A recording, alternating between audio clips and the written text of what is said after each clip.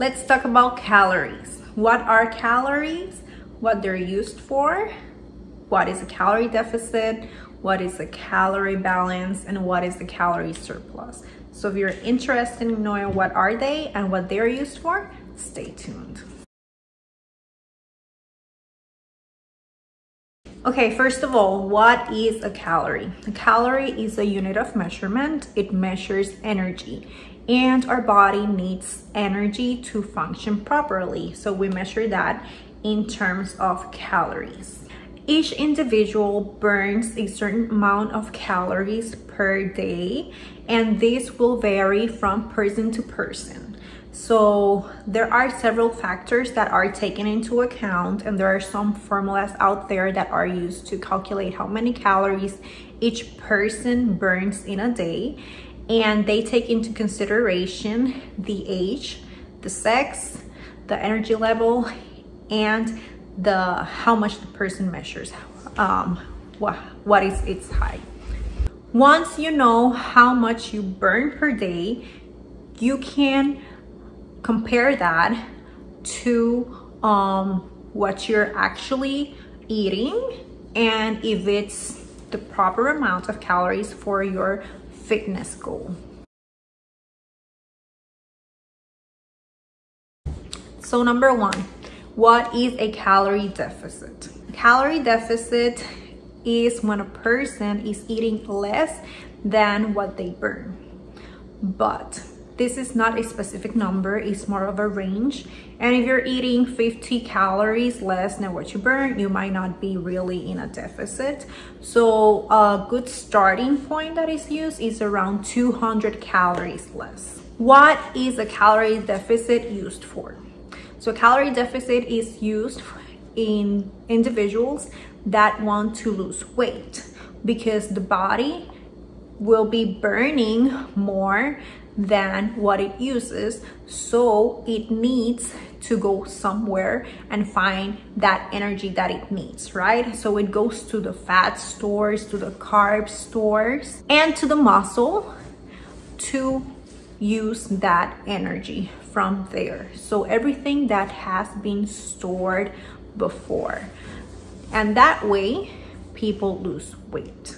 So again, if you want to lose weight, you need to be in a calorie deficit. Number two, what is a calorie balance?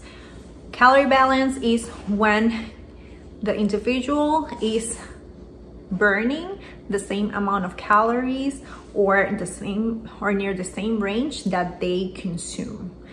So there's no change in weight. And again, this is not a specific number, it is a range. And this phase is also called maintenance. So if you don't want to increase your weight, if you don't want to lose weight, you will be in a calorie balance or in a maintenance phase.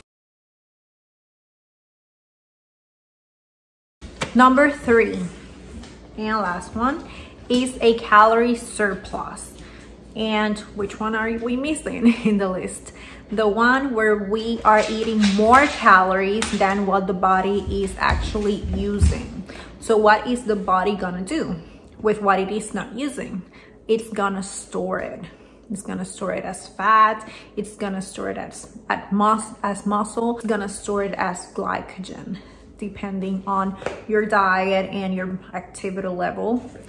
And that means that you're eating more than what the body is using. Who wants to do this? So actually, people that want to build muscle, people that want to increase their weight, people that want to bulk up, they have to be in a calorie surplus in order to see results. And again, a calorie surplus is a range, and a good starting point is 200 calories above the calorie balance or the maintenance level, the amount of calories that you would burn in a day. So I hope this was helpful. I hope that you can understand if you want to lose weight, you need to be in a calorie deficit. If you want to maintain weight, you need to be in a calorie balance. And if you want to increase your weight or increase your muscle tone and size, you need to be in a calorie surplus. There are formulas out there. You can check how much you burn in a day and you can adjust that in your diet. Hi there. Thanks for watching, and don't forget to subscribe. For more fitness and nutrition tips, you can also follow me on Instagram or Facebook.